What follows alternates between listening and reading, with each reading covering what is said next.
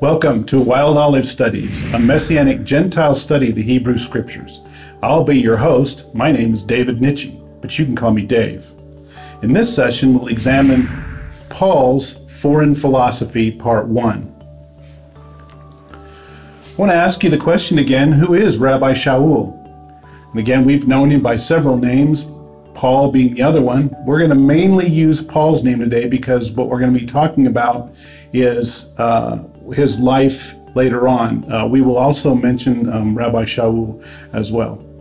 So I want to start out by asking you a question like I always do. So my question for you today is, did the Apostle Paul ever make mistakes? What do you think? Of course. What about me? What about you? Do you ever make mistakes? Well, that's really not a problem. You know, mistakes are part of the human condition. And so we're going to look at some of the mistakes that Paul made, and we're going to introduce that idea today, and we're going to move on into that next time. So if you will follow me, we're going to get into this study right away by asking the question and trying to give an answer of who is Rabbi Shaul. So last time, if you remember, we looked at the three different cultures influencing the Mediterranean at that time, leading up to and during the first century of Paul's day. If one is to begin to understand some of the more difficult passages written by the apostle, one needs to understand his worldview and cultural context. The same goes for us. If we're going to understand the apostle Paul, first we need to read him in his Jewish worldview. And secondly, when he is speaking to Gentiles, we need to insert him into his Greco-Roman culture that he is speaking from and to. Today I'll be reading out of the David Stern translation, the Complete Jewish Bible. Just like King David, Paul made some mistakes. David was still considered a man of God after God's own heart, even after his sin with Bathsheba and the murder of Uriah the Hittite. Was King David's parenting skills lacking and his kids dysfunctional? Absolutely. Did Kepha or the Apostle Peter make some mistakes? You bet. What we're going to begin to see in today's session is that Paul made some mistakes too, things that he changed later on. The Bible records them and leaves them there as a testimony for all mankind to see. No hiding them, no denying them, no making excuses for them. What I hope you get out of this session is that yes, we are human just like Paul, and we will make mistakes as well. But also walking this path with us is the promised Holy Spirit. Paul began his adult ministry as a Pharisee, first in the shadow of Rabbi Gamaliel and then Rabbi Shammai, relying on the letter of the Torah. After his road to Damascus experience, Paul leaves for a time, first to Arabia, then to Damascus, then to Tarsus. Perhaps in his absence, he's beginning to understand that his halakha should be an expression of the divine wisdom of the Ruach HaKodesh, or the Holy Spirit. As Gamaliel taught, and not the human reasoning of the letter of the Torah, but please understand me, Paul will not credit this return with his human teachers. His credit will go to the one that left him blind, that removed the scales and allowed him to see. Turn with me first to Ecclesiastes 3:17 to begin our study. Ecclesiastes 3:17. The preacher says, I said to myself, the righteous and the wicked, God will judge, because there is a right time for every intention and for every action. Ecclesiastes 3:17. Our walk is just that, a walk full of missteps, stumbles, blunders, and falls. But just like Paul, we need to repent, stand up, and wipe the dust off and keep on going. There is far too far to travel, and we have much too much to learn to quit when we fall. Besides, being saved doesn't mean that you don't make mistakes. Rather, it means to awaken into a new level of grace and freedom that obedience to the words of God can bring. Obedience brings with it opportunities you'd never dream possible. It opens up the eyes of those born blind. But again, I'm getting ahead of myself. Remember, Rav Shaul, by his own testimony, says he is Jewish when he shares in Philippians 3:3. If you'll turn there. And this is a common passage, or a very well used passage in this study. Philippians 3:3. He says, "For it is we who are circumcised, we who worship the Spirit of God and make our boast of Messiah Yeshua." And plainly again here in Acts 21, verse 39, if you'll turn there. Acts 21, verse 39.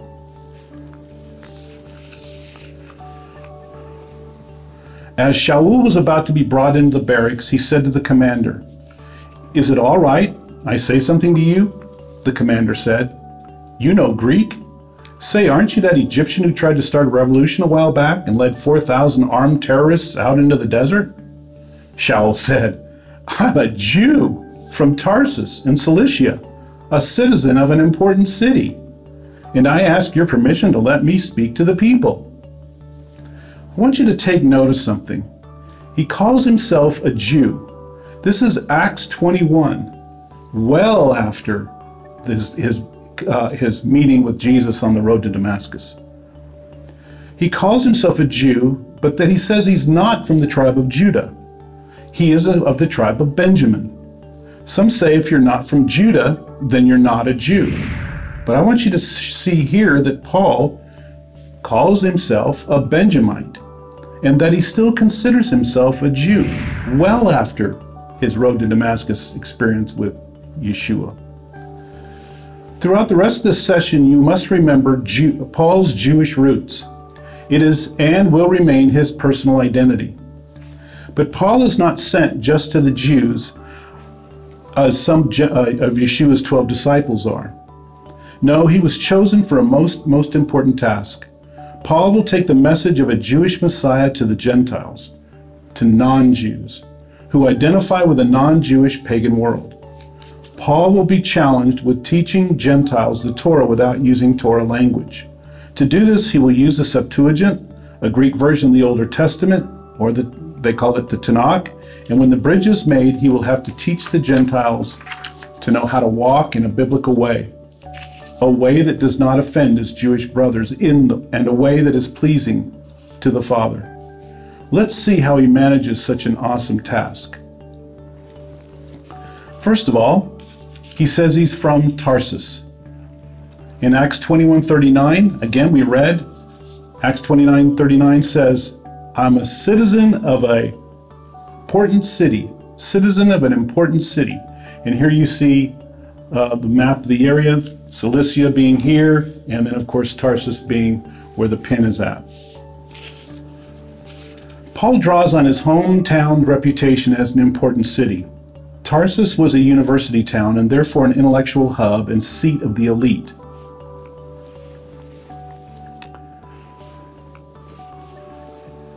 It is under the rule of Caesar Augustus that our knowledge of Tarsus first begins to take shape in the important Strabo, writing about 19 AD, who's a Greek poet.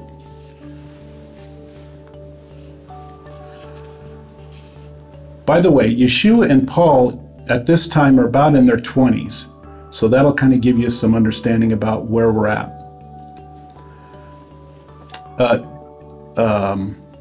And I mean that in the sense that when Strabo was alive, you can see by this slide, he was alive from 63 BCE to 24 CE. So about the time of his death, they're both Yeshua and Paul are in their 20s. Strabo says that the enthusiasm of its inhabitants for learning and especially for philosophy. So the people here in Tarsus have an enthusiasm for learning and for philosophy. So that kind of sets the stage. This is an educational town. It's a university town, if you will. In this respect, Strabo also says, Tarsus surpasses Athens and Alexandria and every other university town. It was characterized by the fact that the student body was composed almost entirely of natives, who after finishing their course usually went abroad to complete their education and in most cases did not return home. Tarsus was a sending city. Thus Paul's parents or Shaul's parents follow this code of sending. At an early age, Shaul leaves. If you remember back several sessions ago, in the Pirkei Avot 5:21, which is a section of the Mishnah, formal education for a Jew began at about 5 years of age. And it would begin at the Bet Sefer, which is the house of the book. Learning the alphabet, how to read. At age 10, they would graduate to the Beit Talmud, the house of learning. At 12 or 13, their formal education was completed, but if the student desired and they showed promise, they would be sent to the Beit Midrash, the house of study, to sit at the feet of the teachers of the law. Acts 22:3, if you'll turn there, Acts 22:3. Again, we've already read this scripture, but it bears reading again. Acts 22:3. I am verily a man which am a Jew, born in Tarsus, a city in Cilicia. I want to stop and say that again. He is identifying with being a Jew that's born in a Roman city. That's very important. Yet brought up in the city at the feet of Gamaliel, and taught according to the perfect manner of the law of the fathers, and was zealous towards God, as you are all to this day. To sit under the feet of Gamaliel meant that he was Shaul's rabbi. To sit under rabbi's feet meant that you were there to learn everything that the rabbi had to teach you. You would eat with the rabbi, you would serve with the rabbi, you would work with the rabbi, you would learn from the rabbi. You would learn how the rabbi slept, how he ate, how he conducted business, how he taught, how he obeyed the mitzvot or the commandments. You were to become like your rabbi. And as we discussed earlier, Shaul's rabbi was considered the beauty of the Torah. Gamaliel was considered one of the best rabbis of his time. And becoming one of his talmid, or students, meant that you could memorize Torah, recite and recall large portions, string passages together using rabbinic techniques, and provide the rulings and commentary of the rabbis. For this level of education, learning did not come cheap. Learning from such a notable rabbi came with a hefty price. So, where did the money come from to take care of this hefty price? Let's talk about his parents. Who were Shaul's parents? There is nothing in the New Testament about them. They're kind of a mystery. However, we gained some information from a man by the name of Jerome.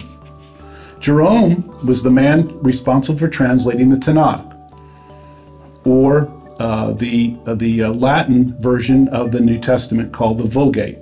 Of the Old Testament called the Vulgate. In the 4th century, he relates a tradition whereby Shaul says his parents are from Gischala in Galilee, a Jewish town about 25 miles north of Nazareth.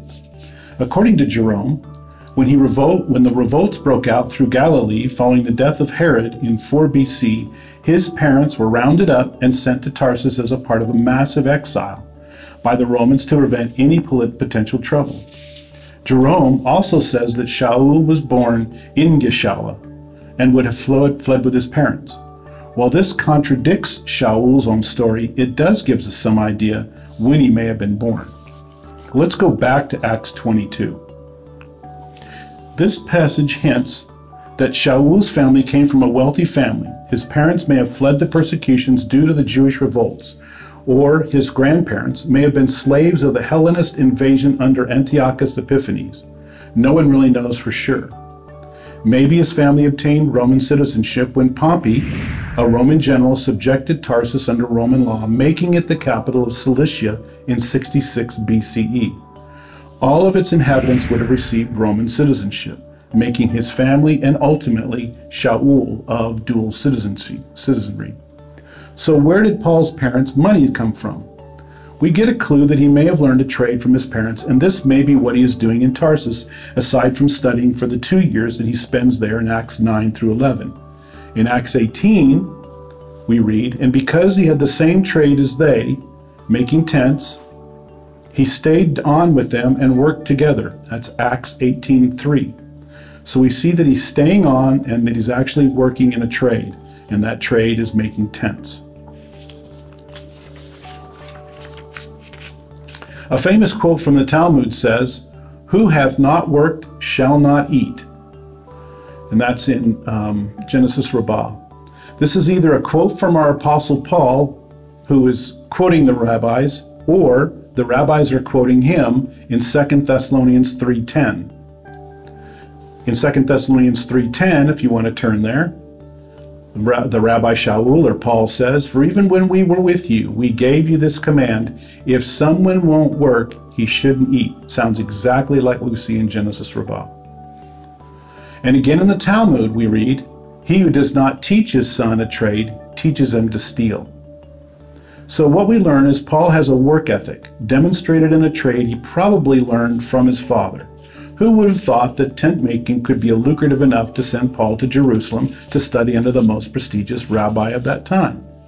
With just a little more digging, we find that Mark Antony and Cleopatra held feasts in Tarsus while they built their fleet of ships in its harbor. Since it was a major port for Rome, legions of slaves and Roman soldiers would have been needed to fulfill the ranks of workers, craftsmen, sailors, and soldiers. Naturally, they would have needed quick, affordable housing like an 8 to 10 man contubernium, which is a tent which would have fit the bill rather effectively. And here you see one right here. And this one's made out of leather. It also would have been made out of linen. Hundreds, if not thousands of these would have been needed just to house the workers at the port, not to mention the legions necessary to shelter the Roman war machine as it slogged its way through the occupied lands. The solution to Paul's family wealth is purely subjective on my part, but makes sense given the occupation, geographical location, and business opportunity afforded at that time. Paul's parents could have employed many workers or slaves to meet the demand of making and repairing these tents. With that background, it's time to move forward. Let's begin by looking at the foreign philosophy that Paul would have learned as a young man, studying under Torah instruction of his Rabbi Gamaliel. We pick up in Athens in Acts 17. So if you'll turn with me to Acts 17. Here we see the peninsula of Greece and the location of Athens. Athens being down here. Keep in mind that this chapter of Paul's life, where we read of his journey in philosophy, takes place around 54-58 CE, Christian era, about 20 years since the resurrection. Okay, this represents Paul's missionary journeys. Now, if you've studied this, you've noticed that there are many versions of this missionary journey. We're going to use this particular list of dates. Although I'm not going to be that dogmatic and say this is exactly the time period, exactly the dates. I don't feel there's confidence to do that. I feel there's a pretty good knowledge around the time period. But again, I'm not going to be dogmatic. And if you have different dates, then I would probably agree with those as well. But we're going to use these. So these are the journeys as a sheliach, or an apostle, which means a sent one, according to one author. A call that he likely assumed from his earthly education and his Torah teacher, Gamaliel. Remember, Tarsus was famous for educating and sending out students according to Strabo. And again, I'm not going to go through all of these. And again, if you're interested in these dates, then you can copy them down. And again, pause this, and then you can get them. Our story picks up in Athens during the second missionary journey, where our Orthodox rabbi meets the world of idolatry and Western thought. Turn with me to Acts 17 if you've not done so already. Okay, we're in Athens, and that's where we're gonna find the Apostle Paul. So we pick up in Acts 17. We're gonna read verses 15 through 18. Shaul's escort went with him as far as Athens, then left with instructions for Silas and Timothy to come as quickly as they could. While Shaul was waiting for them in Athens, his spirit within him was disturbed at the sight of the city full of idols. And you can imagine this young man from Jerusalem who studied under Gamaliel and was warned against idols, how uncomfortable he must really feel. So he began holding discussions in the synagogue with Jews and the God-fearers, and in the market square every day with the people who happened to be there. Also, a group of Epicurean and Stoic philosophers started meeting with him. Some asked, "What is this babbler trying to say?"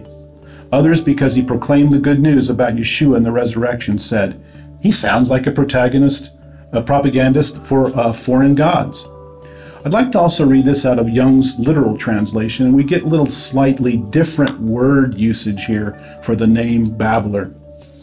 Acts 17, 15 through 18 out of Young's literal translation. And those conducting Paul brought him into Athens, and having received command unto Silas and Timotheus, that with all speed that they may come unto him, they departed, and Paul waiting for them in Athens, his spirit was stirred in him, beholding the city wholly given to idolatry. Therefore, indeed, he was reasoning in the synagogue with the Jews and with the Gentile worshippers, and in the marketplace every day with those who met with him. And certain of the Epicurean and the Stoic philosophers were meeting together to see him, and some were saying, What would this seed picker wish to say? And others, of foreign gods. He doth seem to be an announcer, because he spoke of Jesus and the resurrection, proclaiming to them as good news. First, I would like to define the term babbler or seed picker before we talk about our first two philosophies. The term babbler comes from the Greek word spermologos, or seed picker. Usually refers to a bird like a crow or a seagull, a freeloader or scavenger who hangs around the open markets to live off of scraps. This was not a compliment. The Apostle Paul, who was born the son of a Pharisee to wealthy parents and studied under the principal rabbi of his time, is called a freeloading, scavenging bird. In his attempt to dialogue with the Greek philosophers, he has mixed Greek philosophy with the message of the gospel. Borrowing from his teacher, again, Gamaliel would have taught him some Greek philosophy, he patches together Greek secular philosophy with the truth to try to introduce Jewish monotheism and the gospel in terms familiar to these Athenian intellectuals, in accordance with his personal testimony. He says in 1 Corinthians 9:22, just look up here, you don't have to turn there. 1 Corinthians 9:22, we read, I have become all things to all men. The result of this attempt is that these philosophy students laugh at him. The reference to a seed picker cuts deep. They use the term to denigrate Paul's Pharisaic rhetorical skills. They are ridiculing his attempt to sound like a philosopher. To them, he had picked up a few scraps of Greek philosophy, but according to them, he didn't know what he was talking about. The brilliant Apostle Paul is in the midst of a spiritual battle, pitted against the best minds of Greek philosophy. Paul's Athenian attempt to reveal the personal nature of God of Israel and convince the Greeks of the resurrection and the hope of the world to come falls on deaf ears. But why? It would be nice to know who he is up against. Who is his audience in Athens? Let's go back to Acts 17:18, and we'll read Acts 17 and 18. And certain of the Epicurean and the Stoic philosophers were meeting together to see him. First, let's look at the group he encountered, the Stoics. The Stoics began around 300 BCE by a man by the name of Zeno. This Greek school of philosophy was founded in Athens by Zeno of Citium, seen here on the left, who lived from 333 to 262 BCE. The school got its name from the painted porch, or stoa poikile, in Athens where Zeno studied. Walking up and down the open hallways, he lectured to his students on the value of apatheia, where we get apathy, the absence of passion, something not too different from the Buddhist idea of non-attachment. By passion, Zeno meant uncontrolled emotion or physical desire. Only by taking this attitude, he felt, could we develop wisdom and ability to apply it. Some of Zeno's sayings were, let no one break your will. Man conquers the world by conquering himself. Start by developing an indifference to pain and pleasure through meditation. Wisdom occurs when reason controls passions, and evil occurs when passion controls us. Stoicism was very popular among the Romans, who generally liked moderate behavior anyway. The two most famous Roman Stoics were Cicero and Seneca. Let's now look at the Epicureans. Epicurus was the founder of Epicureanism. We see him on the right. Epicureanism also started around 300 BCE, and the Epicureans followed the teaching of the man who founded the ideas and who it was named after. Here you see him on the right, as we've said. Epicurus lived from about 341 to 270 BCE. Epicurus had little patience with religion, which he considered a form of ignorance. He taught that reality can only be perceived through the five senses and was particularly eager to help people lose their fear of the gods. He did, however, also say that the gods existed, although they lived far away in space, somewhere, and had little or nothing to do with the people on earth. Epicurus felt that it was useless to argue over metaphysics. Now, what's metaphysics, you ask? Metaphysics, the branch of philosophy that deals with the first principles of things, including abstract concepts such as being, knowing, substance, cause, identity, time, and space. He believed that there was no such thing as a soul that lived after death, that we arrived at our present condition by means of evolution, and that we had the quality of free will. The Epicureans prescribed to a moderate form of hedonism. So what is hedonism, you ask? Hedonism is the pursuit of pleasure or sensual self-indulgence. The Epicureans said that the best way to be happy and not sad was to not want anything. They taught that pleasure in the absence of pain was life's greatest good. They discouraged vice over indulgence in sensual pleasures, not because they were wrong, but that they could lead to later suffering. Because Epicurus dismissed the supernatural, divine revelation, and divine intervention, a pronouncement about them appears in the Mishnah. So the Mishnah has something about Epicureanism. In the Mishnah we read, "And these are the ones who do not have a portion in the world to come. He who maintains that the doctrine of the resurrection of the dead is not derived from the Torah. He who maintains that the Torah was not divinely revealed, and the Epicurean." Thus the Mishnah states that the Epicureans have no place in the world to come. It seems that Paul's boldness and zeal first led him to the Hellenist Jews living in the diaspora or exile lands during his missionary journeys. But the message of a Jewish Messiah, Jewish monotheism, the resurrection of the dead, and the world to come would soon make its way into the halls of Greek philosophy with little success. These intellectual Greeks were another matter. As brilliant as Paul was, and again, the Apostle Paul is who we're talking about, who wrote most of the New Testament, it seemed that no amount of reasoning could convince them otherwise. His parents' wealth brought him to the best education, and his zeal brought him to what he thought was fertile ground. The Ruach HaKodesh, the Holy Spirit, also bearing witness that he was where he was supposed to be. No matter how exciting the mission seemed, the battle was real. But why go to these Gentiles? What drove him to this effort? Perhaps our answer is in the Hebrew Scriptures.